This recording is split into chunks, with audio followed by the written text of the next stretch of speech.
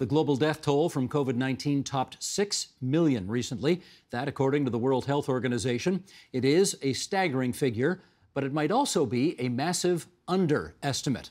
Let's find out more as we introduce our guests from furthest away to closest to our studio, starting in London, UK, with Sondre Solstad, senior data journalist at The Economist.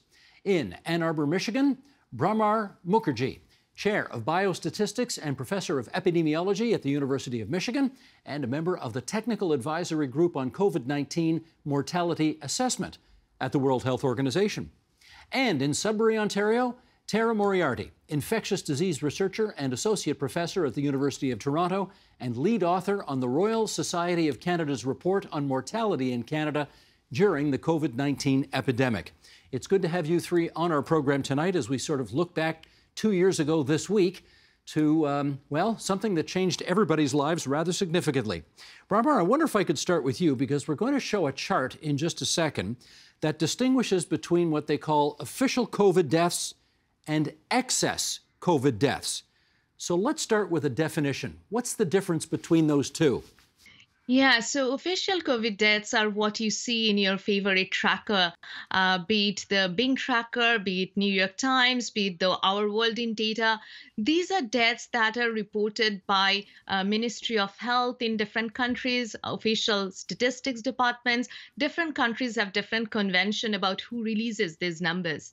So these are usually following and attached to a positive SARS-CoV-2 test, and sometimes there is a lag between reporting of deaths.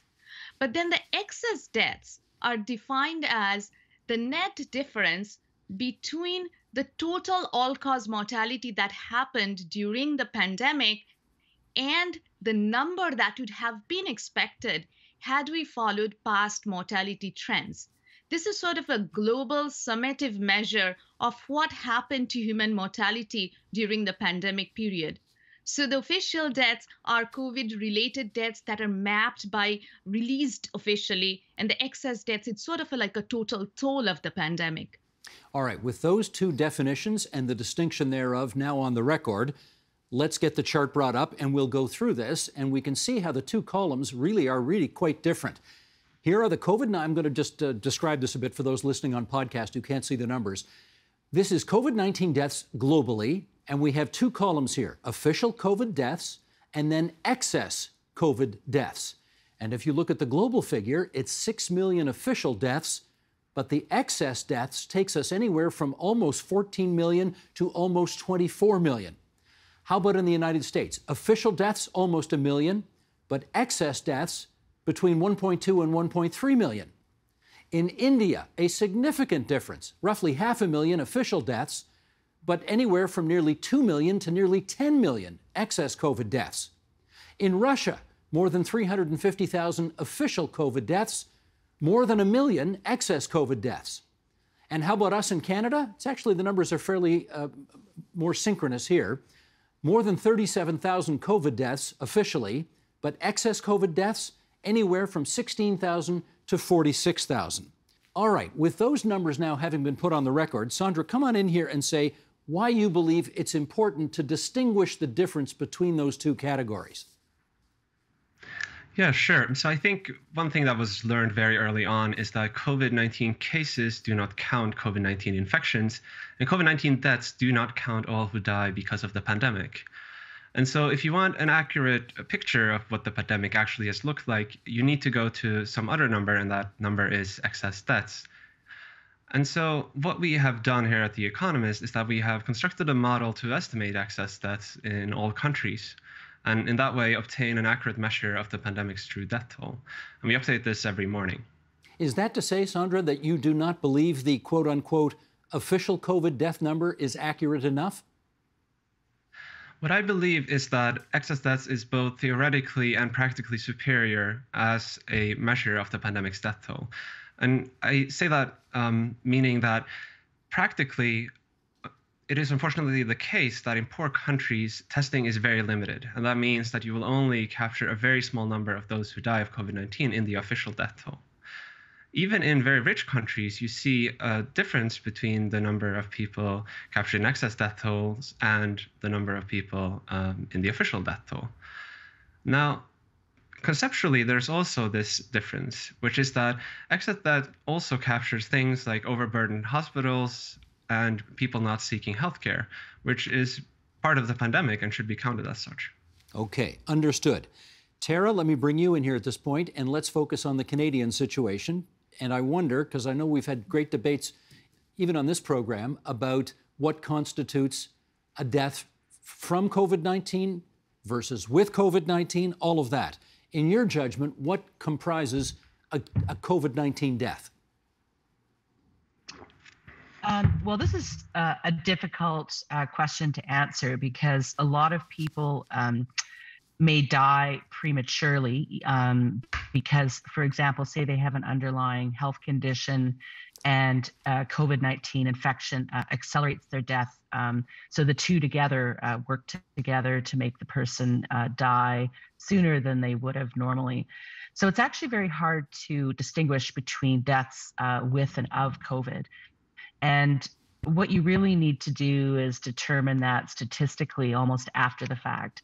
So if you report all of your deaths as recommended by the World Health Organization, the Public Health Agency of Canada, then you would report all deaths. Sorry, my cat's going to join.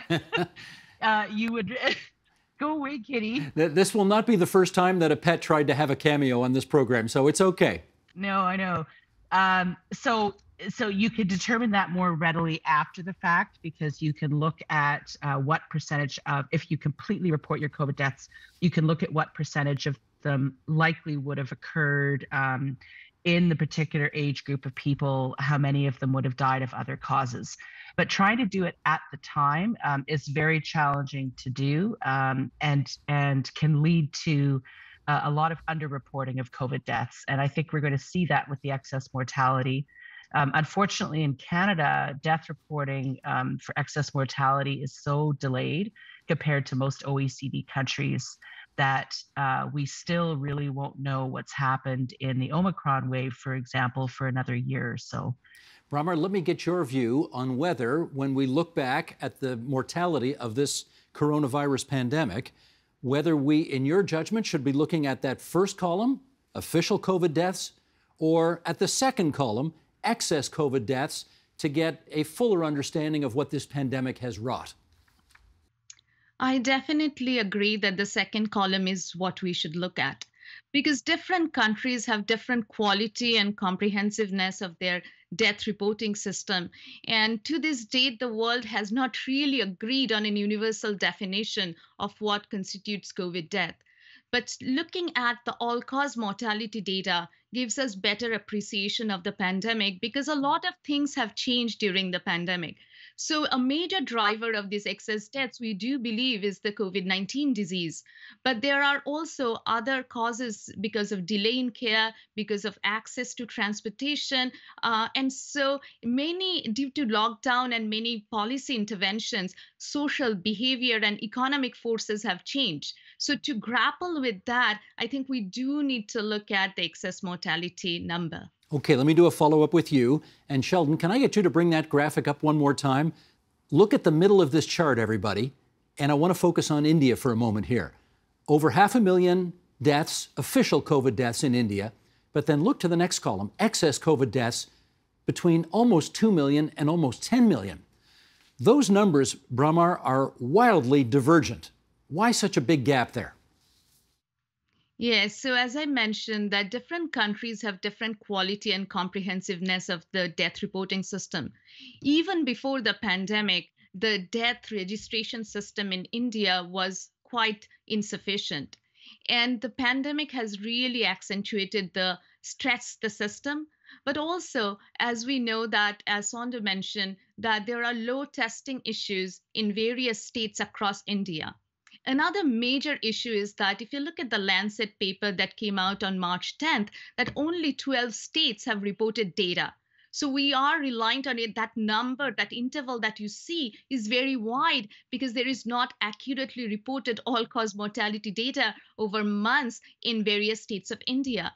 That really necessitates that we have a strengthened vital registration system across the world in order to really quantify the deaths.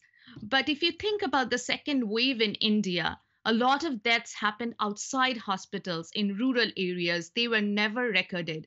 So the 500,000 reported deaths is a gross underestimate, and any meta-analysis is saying that the actual toll is at least 5 to 8 to 10 times more. All right, Sheldon, let's bring the chart up one more time because I want to focus on Russia this time. And again, we have a situation, Sondre, I'll put this to you. 4 countries down. Russia, 353,000 and change official deaths. And then again, a wildly divergent number of much more than 1 million, between 1.2 and 1.3 million, for excess COVID deaths. And again, can you give us some understanding of why these numbers would be so divergent?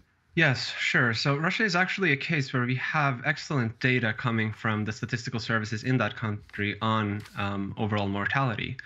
Now, for one reason or another, the official death count is way lower than that. Now, this is probably in part testing, as it is in many countries, but also a number of people, and including one researcher, has recently questioned some of the statistics of the country, pointing out that the variation you see in it is very unlikely to appear in natural numbers. So to put it bluntly, in 1 week last year, the numbers varied so little that you would only see that in a comparable process every 2,400 years. And so that points to something nefarious perhaps going on. Such as? Such as maybe some countries don't want to report the official death toll and instead prefer to have, or don't want to report an accurate death toll and prefer to have a lower, perhaps more politically expedient number. More politically expedient for their domestic audiences? Is that what you mean? That would be the suspicion, yes. Okay, gotcha. Tara, okay, let me get you back in here. We mentioned in the intro, you're the lead author on the Royal Society of Canada's report on mortality in Canada during this pandemic. Tell us, in your judgment, how Canada has fared. Well, from the point of view of excess mortality, I'd like to point viewers to the numbers, the range of numbers that was listed for excess mortality for Canada. And you may have noticed that that lower number is actually lower than the number of reported deaths. Let's just say it right now. We got 37,000 official COVID deaths, and then only 16,000 potentially, somewhere between 16 and 46,000 for excess COVID deaths. That's the only one where the number in the excess column could be lower than the number in the official column. Yes, and so for the reason, a major reason for that is the slowness of Canada's all-cause mortality death reporting. So, for example, we haven't seen completion of death reporting for wave 1 yet for Canada, and we're getting closer to it. We'll probably be there by about June or so. And in wave 1, the ratio of reported COVID-19 deaths to excess mortality was considerably lower. So I think what we're going to see for Canada is that over a couple of years, we're going to see the lower bound of that excess mortality graph or number rise considerably. We still don't have a lot of all-cause mortality reporting, even for wave 2 yet in Canada. And it's really hard to estimate where we are with excess mortality past the first wave, honestly. And related to the point about people dying in their homes, there was a study of cremation data in Ontario for the first wave that looked at excess mortality via cremation data, and found that the majority of excess mortality in Ontario in the first wave was actually in people's homes, not hospitals and not long-term care, and that pattern has continued. So we do know there are a lot of people who aren't making it to hospital who are dying at home, whether by choice or because they don't know to come into hospital, they're avoiding medical care. And certainly for the first and second waves, based on seroprevalence data, it looks like all of excess mortality was COVID-19, at least in 2020. But we really don't have good enough numbers in Canada really past November of 2020 to really form firm conclusions about a lot of this. And I think we're going to find out over a couple of years that that the epidemic has had quite a bit of a higher death toll than we expected. Tara, I have to do this follow-up, and I'm really trying not to sound like a smart aleck when I ask this question, but we're a G7 country, for goodness sakes. We fancy ourselves as having one of the best healthcare systems in the world, and certainly with an ability to report on what transpires in that healthcare system. How is it possible we're still 3 waves behind in our reporting of what's transpired? 2 years behind, not even 3 weeks. It's Canada's death reporting system. It is not particularly digitally integrated. It has fallen far behind. It has the slowest death reporting rate among OECD countries. We don't have legal requirements that deaths be reported in a timely fashion nationally. We're still doing it by fax and mail. It's ridiculous, and this has been known for a long time. But the COVID-19 epidemic has really accentuated the problem with death reporting in this country. There are other things that Canada actually tests a fair bit less per capita than major high-income, medium and large OECD countries. And really within this country, the only province that tests and reports deaths as would be expected and in a timely fashion, it would be Quebec. So we have excellent data coming out of Quebec in Canada, but largely for the rest of the country, we are missing a considerable number of expected reported COVID-19 deaths based on case estimates. And we have a problem outside of Quebec in Canada. One more fast follow-up. Why would Quebec be any better than everybody else? Well, Quebec, probably about 20 years ago, started centralizing and really improving its health data reporting in general, not just reporting of deaths. So they've been doing this for a long time. They took that modernization leap about 20 years ago, or started it, and they're excellent at doing that. The other thing is that Quebec also does post-mortem testing on people. They do COVID-19 testing on people who might have died at home, for example, where something looks like a COVID-19 death, and they want to test because the person hasn't had access to testing before they died.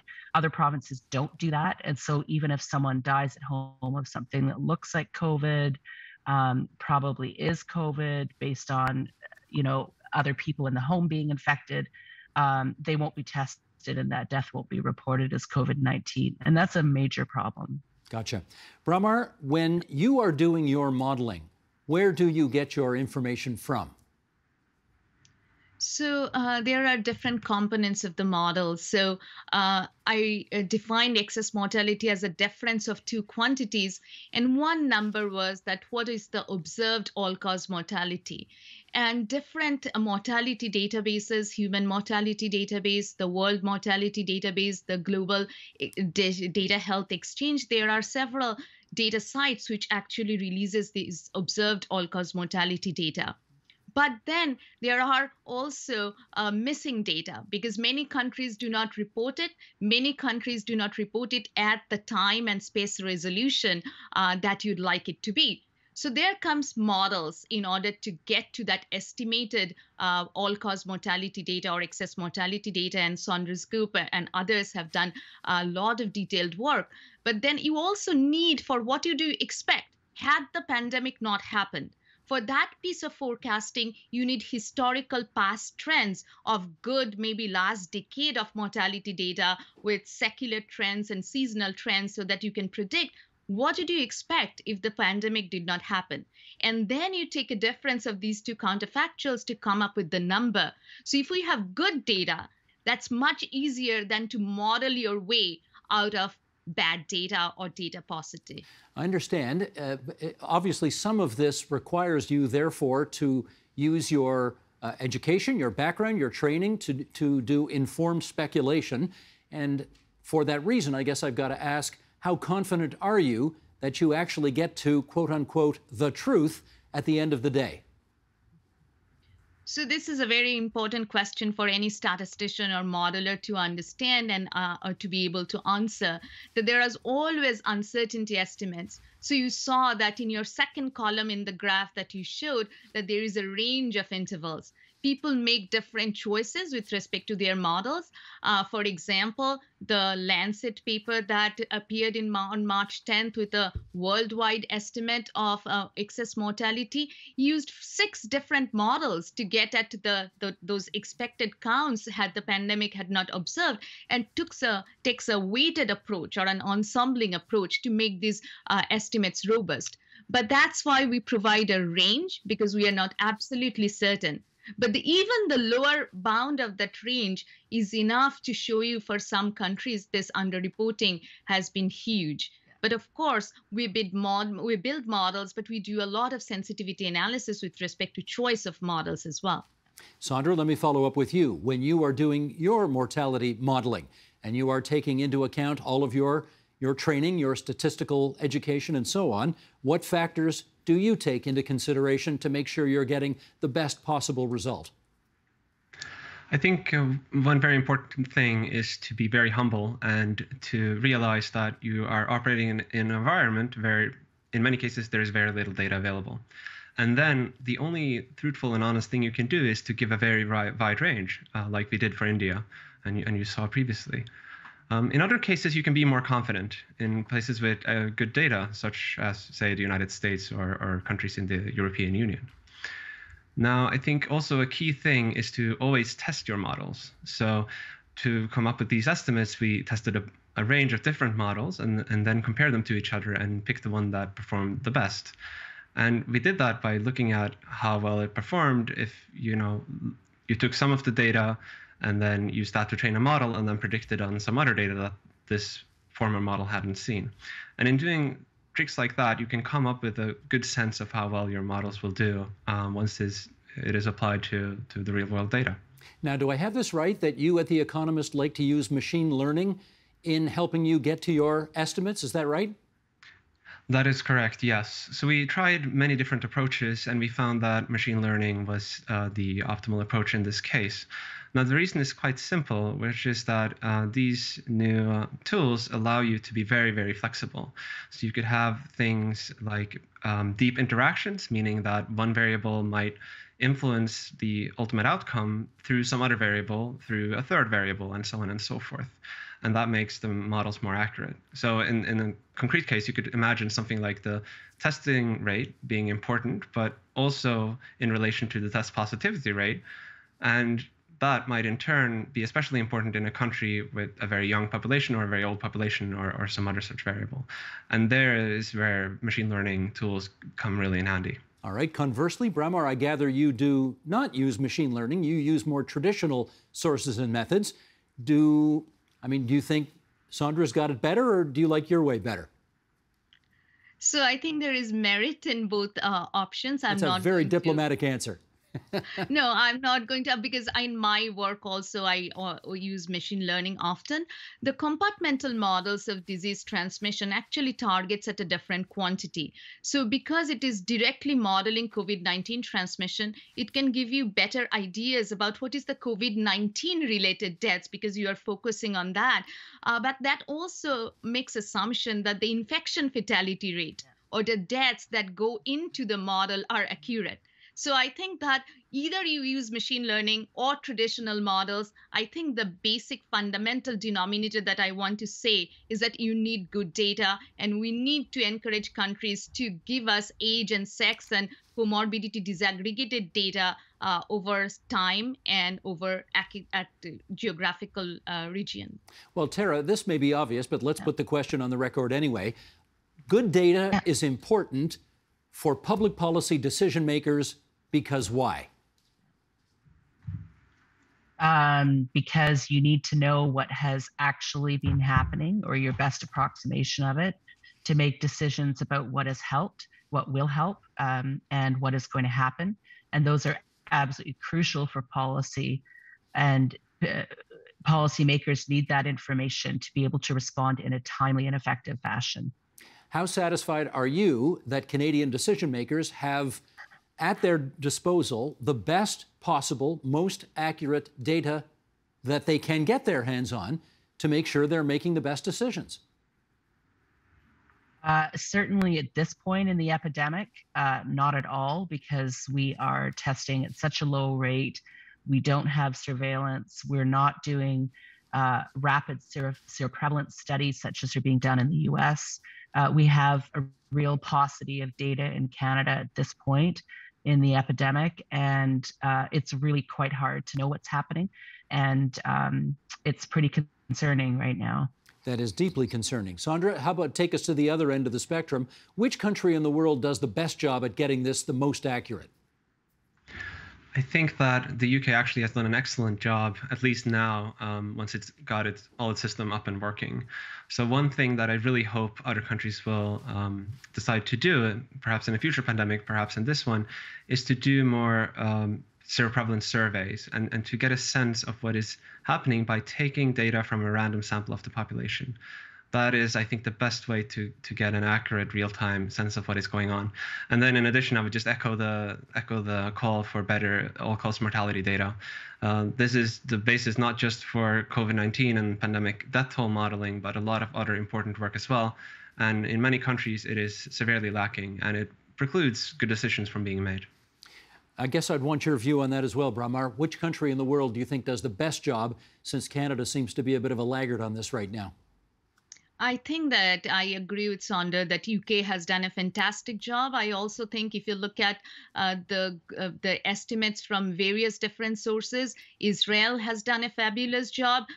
Denmark has done a good job. I think that the countries which have integrated data system and universal health coverage through either it is through a government agency or a medical insurance system which has a huge coverage throughout the country, where the data, different types of data crosstalk, like the sequencing data and the testing data and the clinical outcome data are immediately being linked and reported. Those are the countries where you do not have to go map back the cause of death. And I think that they have done a fabulous job. That really underscores that the need for integrated and robust public health data systems. We've just got a couple of minutes left here, but Bhramar, I would be interested in your views on, for those countries that are laggards in this, and apparently we're one of them, what can they and we do to up our game?